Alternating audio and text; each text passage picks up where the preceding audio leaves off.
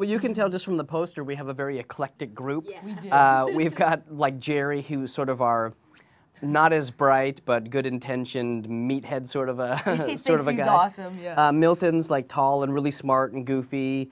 Well, we got Eddie, who's just sort of like the lovable, uncoordinated kid. You just want to pinch his cheeks. Kim she's also a karate expert, and she's a beautiful girl who kicks a lot of butt. She's a tough girl. She's definitely a tough girl. I'm the goofy sensei, and then he's the action star. In our pilot episode, we sort of establish how my not-so-great dojo was able to land such a karate expert. Yeah. That's sort of like the origin of our series is him.